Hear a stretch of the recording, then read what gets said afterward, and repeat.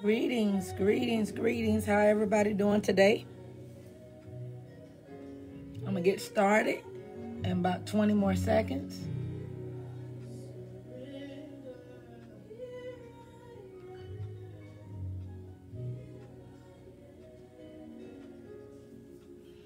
Okay, my name is Apostle Elisa Biggers, and I would like to welcome you to Deliver Me Nuggets. All I need is about 15 minutes of your time.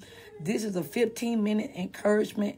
It's an advertising of one of my, I have a Deliver Me From Me coaching where I do one-on-one coaching through biblical teaching. And then so if you're interested, please inbox me. So I just do like 15-minute encouragement every Tuesday at 6:15. And this is a spinoff where we would do one-on-one, specializing on what it is that you're dealing with to help you to deal with the issues that you're dealing with. Blessings, woman of God. How you doing? How you doing? Today we're going to talk about dealing with mental perversion. Dealing with mental perversion. You may say, what is mental perversion? A lot of times we think perversion has something to do with sex. No, perversion has to do with seeing things the wrong way. When you look at the word mental perversion, it's seeing through the wrong lens. It's looking at things through the wrong perspective. When you're looking at a situation and a circumstance through a distorted view, looking at it through the eyes of corruption, because a lot of times in our mind, we're entertaining negative thoughts. We're entertaining negative feelings, and we're looking at things mentally the wrong way. We're looking at situations as if blessings, as if I can't handle this. This is too hard for me. This is too much. I can't handle this job. I can't start the business. I can't get this house. I can't get this car. Nobody will never marry me. Nobody will never be with me. A lot of times we're looking at things from the wrong perspective, and we don't understand, blessings, woman of God. We don't understand that we're looking through the lenses of negativity. And when you're looking through the lenses of negativity, you got to understand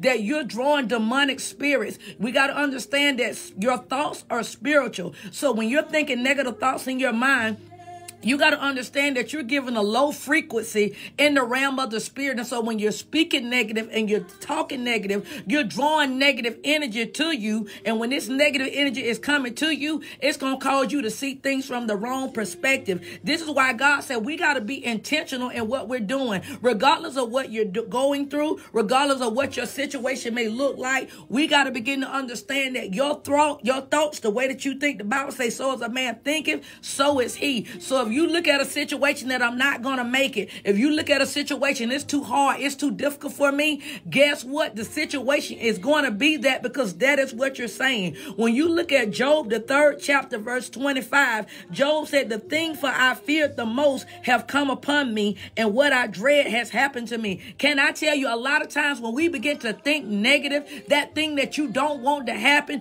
you are drawing that negative energy to you. You are drawing them negative thoughts to you, and those demonic spirits are going to come to you, and it's their job to make happen what you've been fearing the most. This is why we got to deal with the mental perversion. We got to be intentional. We got to get in the word. You got to be intentional by getting in the word, and you got to begin to see things through the eyes of God. Can I tell you, you cannot look at things through your own eyes. You can't look at it through the eyes of other people. This is why it's very important to open up the word of God so you can see your situation through the lenses of Holy Spirit. Because when you see it through the lenses of Holy Spirit, blessings, next thing, when you see it through the lenses of Holy Spirit, guess what? You're activating angels to help you. You're activating heaven to help you. And a lot of times we think that it's just going to happen miraculously. We think that God is just going to rescue us and that thing going to automatically be all right. Can I tell you, it don't work like that in the kingdom. You got to understand that you got a work to do. And God is dependent on you to get your mind together, to get focused, to get in the word of God and to see how God sees your situation. Because can I tell you, if the doctor said that you're sick, when you go in the word of God is saying that God said with his stripes, you are healed. So you got to begin to reject. You got to reject the negative thoughts that you feel that you see in your mind, that you feel, that you hear, what people is telling you. You got to reject those negative thoughts thoughts and you got to begin to agree with what God says about your situation. That's why it's called a spiritual battle or spiritual warfare. You can no longer go on your feelings because your feelings will lie to you. This is why it's called a mental perversion, because your mind can control everything else. And so if you are thinking negative, you automatically gonna see negative because that's what you're thinking in your mind. So the Bible says we got to cast down every wicked imagination, every thought, every argument, anything that's put in your mind to make you see things through the wrong eyes, through the wrong lenses. You got to reject it. And you got to begin to get in the word. Make yourself get in the word. Find a scripture based on what it is that you're dealing with, and you quote that scripture. You ponder on that scripture. You meditate on that scripture. You think upon it, and you begin to believe God. Blessings, elder. You begin to believe God to work it out on your behalf. Can I tell you, you got to operate in faith in this season. You can't think, well, I don't see God moving. It don't look like, guess what? God don't need any signs. He just needs your faith. He needs you to be at a place that you begin to ponder on the word. You begin to eat the word. You begin to chew the word. You got to think on this word. This is where you got to begin to cast down and change your thinking patterns. That's why it says in Romans 12, be ye transformed by the renewing of your mind. You can't be consumed. You can't conform your mind to the thoughts of the world, but you got to form new coping habits. You got to begin to put new thoughts in your mind, new belief systems. You got to begin to stand on the word of God.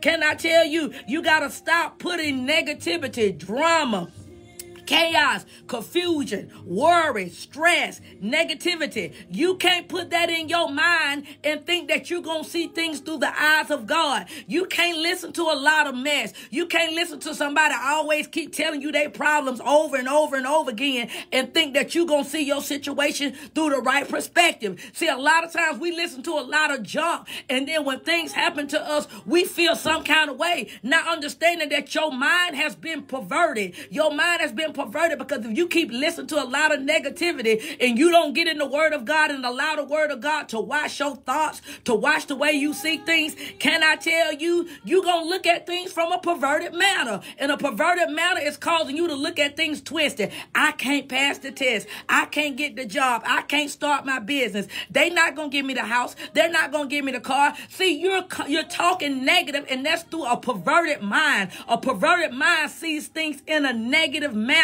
And you got to understand, if you're going to walk in a healthy place, if you're going to walk in a deliverance place, you got to be intentional even when you don't feel like it. You got to begin to say, I can do this. The job is mine. I'm going to get this house. I'm going to get the car. I'm going to get married. You got to begin to say, you know what? I love myself. I'm going to lose this weight. I can pass this test in school. You got to begin to talk to yourself. You got to understand that your brain don't know the difference between the thoughts and your imagination. And so this is why you got to begin to speak what you want to see. You got to get it focused on your mind and understand that you got to fight this invisible battle. A lot of times people in this season, we're moved by what we see. We're moved by the atmosphere. You got to understand you can't be moved by the atmosphere. You got to understand that you got to stand on the word of God. That's it, elder. And you're going to have some faith. You got to ask Holy Spirit. You got to say, Holy Spirit, lead me and guide me. Show me the right direction. Help me to make the right decisions. Because can I tell you, when your mind is perverted, you're going to make the wrong decisions. You're going to make bad decisions.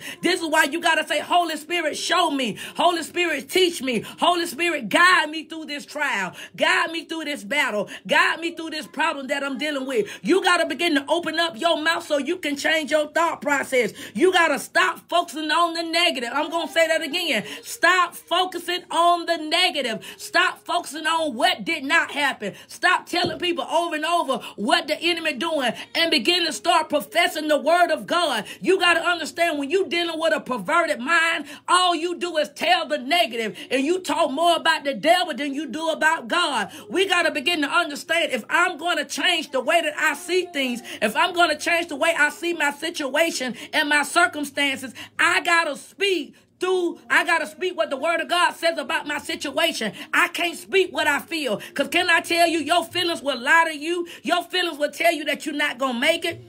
Your feelings will tell you that God don't hear your prayers. And you got to understand that's them negative thoughts in your mind. And that's why you got to say, devil, I rebuke you. I cast down them lies. So you got to start opening up your mouth and start dealing with those demonic spirits. The Bible say Jesus cast out the devils. We got to begin to start casting out demonic thoughts that come to your mind. Because if we're going to be a healthy people, you got to understand you just don't get healthy by yourself. It's going to take a fight. It's going to take a war. Why? Because we didn't get like this overnight. We got the way that we are through years and years, and some of it is through our childhood. And saying this is why we got to begin to look at the word of God, see what we're doing is wrong, check our thoughts. You got to be open to the truth. You got to make up your mind that you're going to accept the truth, regardless of whether or not you don't like it, whether or not it make you feel some kind of way. You got to understand the Bible says the truth is what's going to make you free. You got to begin to recognize what's in your thinking. That's it, Apostle. That stinking thinking. You got to begin to recognize when the devil tell you, oh, go spend this, and you know that you should be doing all that spending. You got to know that that's a demonic spirit talking to you. Your mind is perverted, and you got to begin to allow the word of God to deal with you. You got to operate in some self-control. Can I tell you, because you can't think, well, I work hard, I can do whatever I want to do, but can I tell you with that mindset, it will lead you into poverty? Can I tell you with that spirit of self-gratification, feeling like you got to gratify yourself every day? Can I tell you that particular situation will lead you where the enemy is going to always use you and you won't have anything. This is why God is saying this is the time that you got to deal with your perverted mind. This is where our thoughts are unclean. This is where our thoughts, where we're looking at our situation, I never get out of this. That's an indication your mind is perverted. This here is too much. I feel like I'm going to have a nervous breakdown. I feel like I'm going to die. I can't make it. This is making me sick. You got to understand the Bible say death and life is in the power of your tongue. We in the body of Christ, we got to understand our words are destroying us. The devil don't have to destroy you. You are destroying you by your words. And we got to understand if you're going to be delivered, you got to be intentional by speaking positive words. Can I tell you, you may don't see a change right away, but can I tell you, if you be consistent, you're going to begin to see things change, and you're going to begin to see that you're going to start making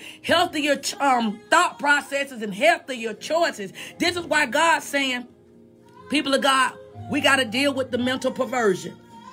We got to begin to be intentional, seeing things the way that God sees them.